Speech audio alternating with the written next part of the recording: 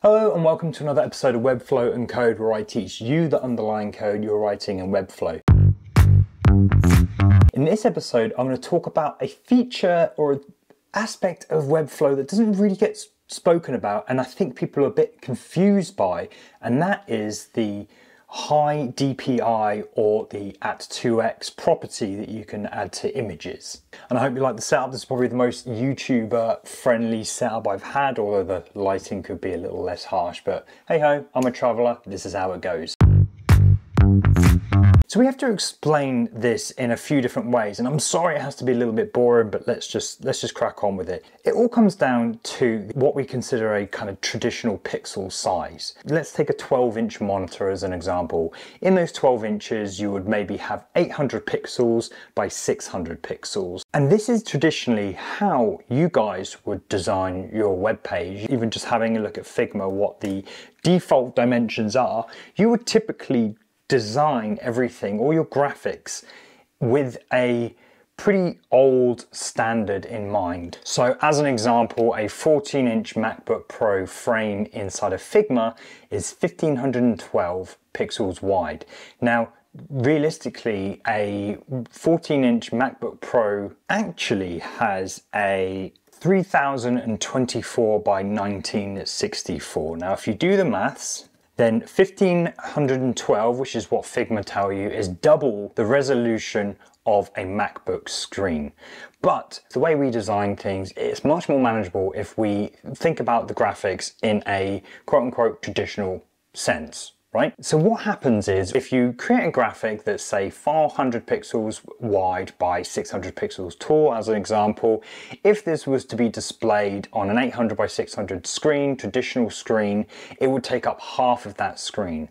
But if you imagine you display that same image on a retina screen, it will take up a quarter of that image. We're just using numbers that are easier to work out in our minds at the moment, okay? You could scale that image up, but as you know, when you scale a pixeled image up, it starts to pixelate. So we have to think of things in the reverse. We want to make things bigger than what they're going to be displayed and then scale them down to maintain that clarity.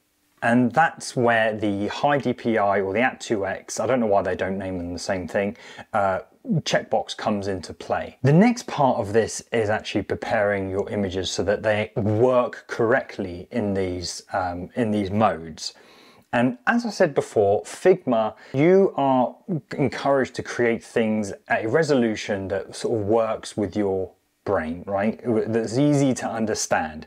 And so you go ahead and you create your graphics the size that you want them to be relative to the frame size that you're working with, which, as we know, is using those kind of traditional sizes. When you go to export that image, if it's a pixel image, I mean, when you're working with vectors, it doesn't really matter, or SVGs doesn't really matter. When you go to export that, you'll see a drop down, and that's where you're going to want to select 2x. What that will do, that will double the size. The export will be double the size of the graphic that you've created inside of Figma. And you've obviously got ×4, ×5, all the rest of it. But the sciencey bit here is the way that I works. Really, you can't see anything better than double, 2x, right? So I've said it in my 3JS series. Anything above 2x is kind of really just snake oil. So you'll export those graphics always at 2x. And when you upload those to Webflow, you would check that box to say that it is actually double the size that you want it to be visible on the screen. Webflow is writing a bunch of code to basically say, on a old traditional size screen, display this image at half the size that the file is.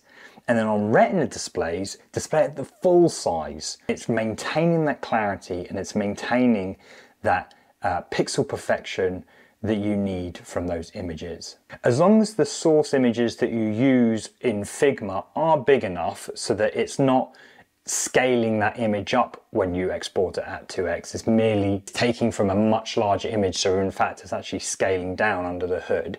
As long as your source imagery that you've made is big enough to compensate for that at 2x export, then you should have no problems and you shouldn't see any sort of degradation in quality whatsoever. So in almost all circumstances, you should be using that HiDPI checkbox. It's just whether you've prepared the graphics and prepared the imagery to compensate for that. I see a lot of people confused that it's making your images smaller, but what you want to do is make them super big, and then what it will do will make them smaller to the size that you're expected or the size that you're designing inside of Figma.